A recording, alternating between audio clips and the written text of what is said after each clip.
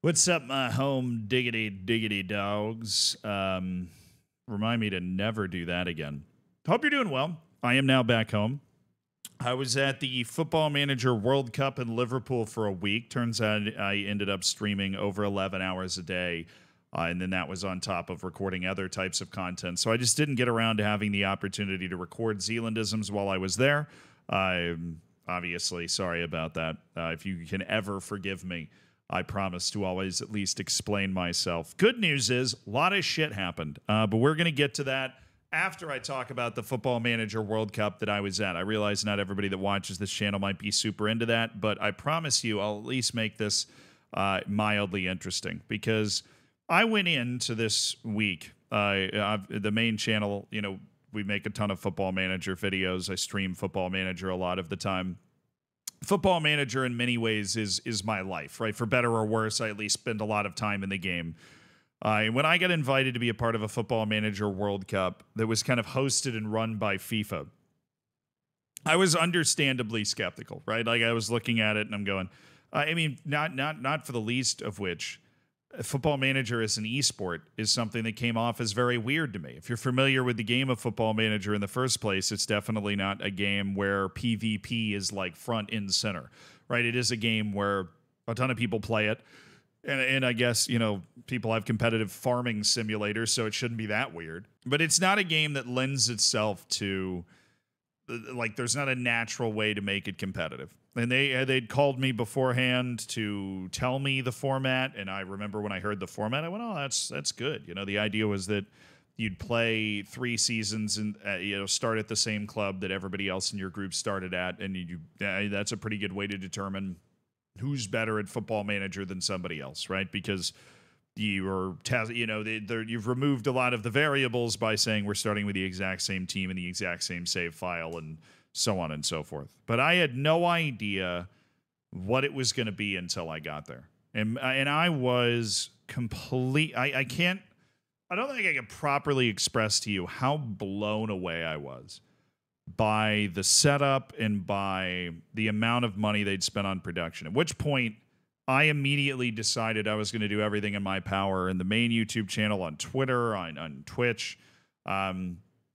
I was going to do everything in my power to try and let people know about it. Because I knew if people knew about it, then they would immediately become interested because of the just raw visual appeal of the entire thing. I mean, I think their budget was over $1 million for this. I don't know what it was. I never heard a number.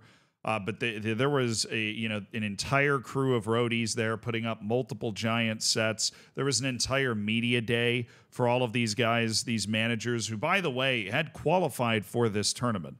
Member nations were invited. 19 nations showed up to participate. 20 teams, a second team from the host nation, England.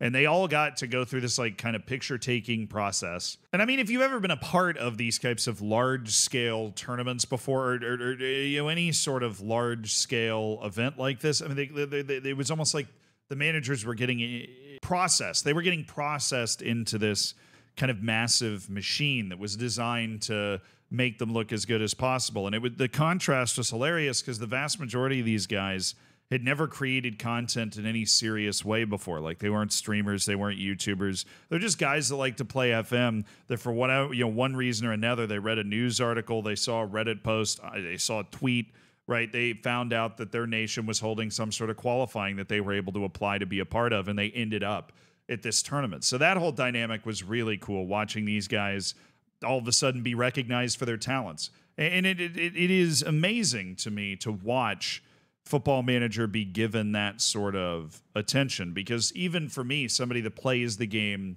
all the time, it was not something that I felt out of place, right? I can't even imagine how all of these guys felt, right? Like, I'm looking at all of this setup, I'm looking at all of the stuff, I'm looking at the sets and the backgrounds they have for all these photo shoots, and I'm thinking, I don't know if Football Manager deserves this. So they go through that giant first day, and right when I walk in to do my, media hits and whatever, because I was there to stream the whole thing. The U.S. didn't send a team. I was just there.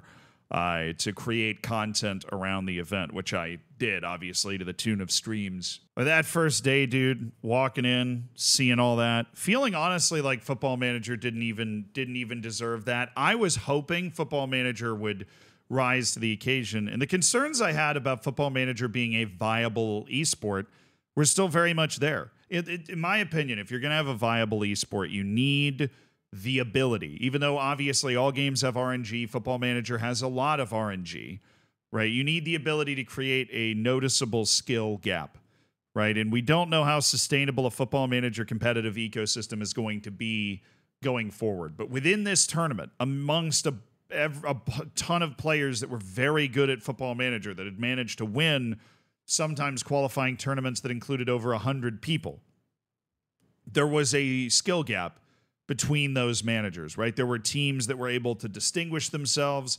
There were teams that were able to consistently achieve crazier things. And they were playing also, this is kind of the second side note, they were playing at such a high level where almost nobody in the tournament was like bad, right? Not necessarily bad. Nobody got fired. Nobody, right?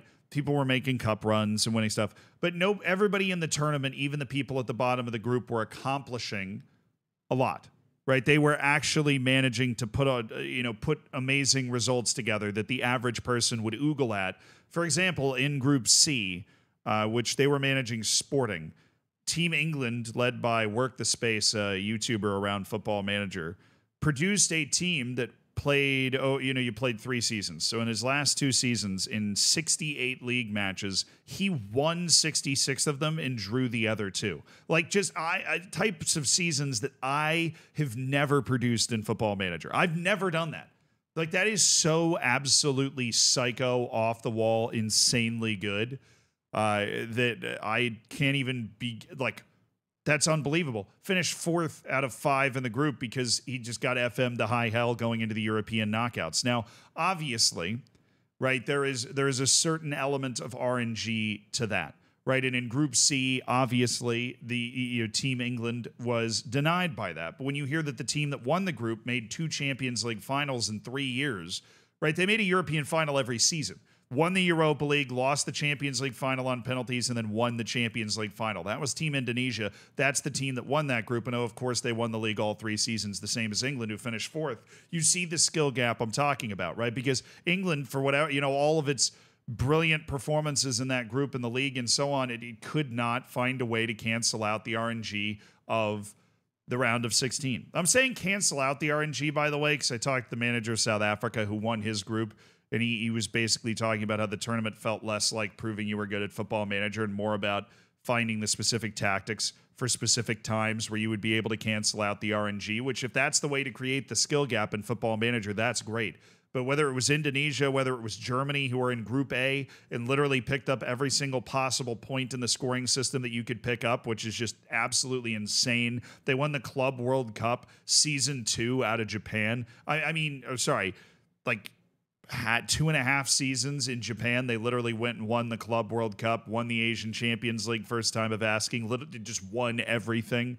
Absolutely crazy performance out of them. And then you could see the levels develop over the course of the tournament, which was really awesome. And then he got into the final, which I didn't actually get to stream the final. I promised I would make a Zealandism about the Football Manager World Cup, so I guess here it is.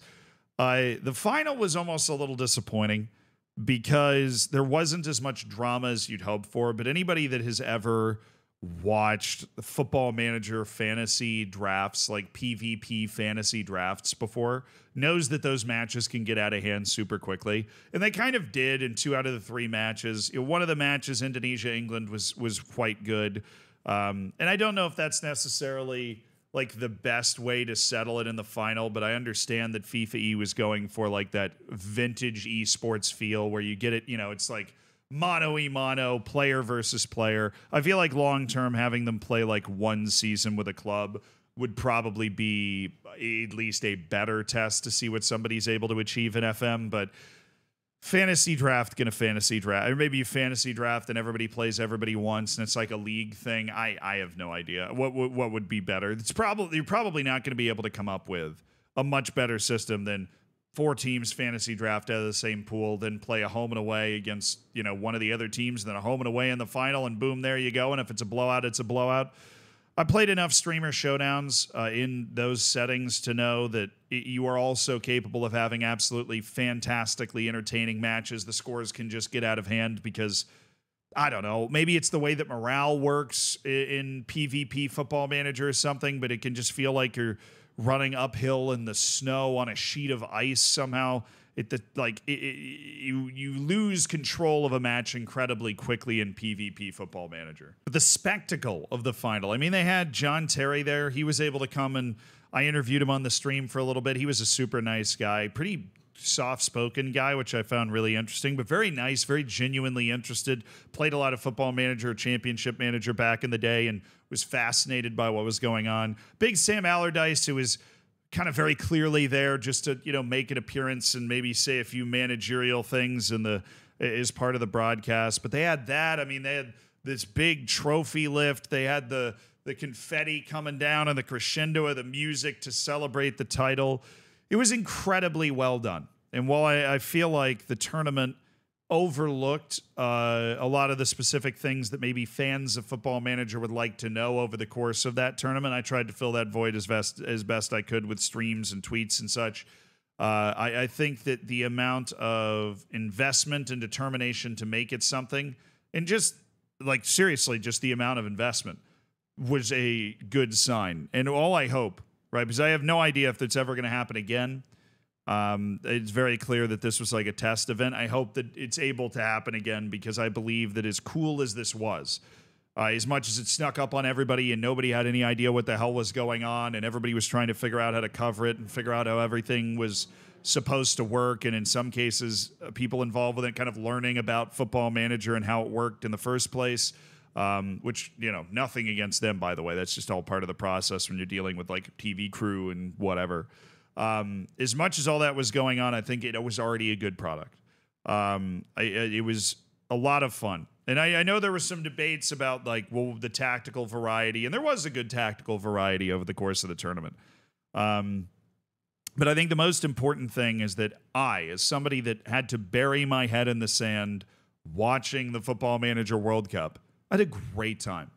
It was a lot of fun. It was entertaining to watch. I streamed over 10 hours a day for 3 straight days, and there were very few times in that stretch where there wasn't a lot going on, where I was kind of bored. The vast majority of the time running that Red Zone style broadcast, there was always something for me to click onto. Then, of course, on the final day, it's just the 4 teams on stage and the anthems and everything else. It's just kind of a surreal experience. I still can't believe that it actually happened, that somebody, took that much of an interest in Football Manager. And I have now waxed poetic about it for a little bit. So I'll leave you with this. I hope it happens again. And I think the most important thing is that it was entertaining and it was fun to watch for me. And I'm assuming if it was entertaining and fun to watch for me, that it was entertaining and fun to watch for some other people too. And Indonesia won, by the way, deservedly so, dominated in the PvP format. And took home the title for a nation whose language is not even in the game, by the way. But that was the Football Manager World Cup. Mind-blowing level of production, a lot of potential, and we'll see if it gets to happen again. I was just really happy to be a part of it.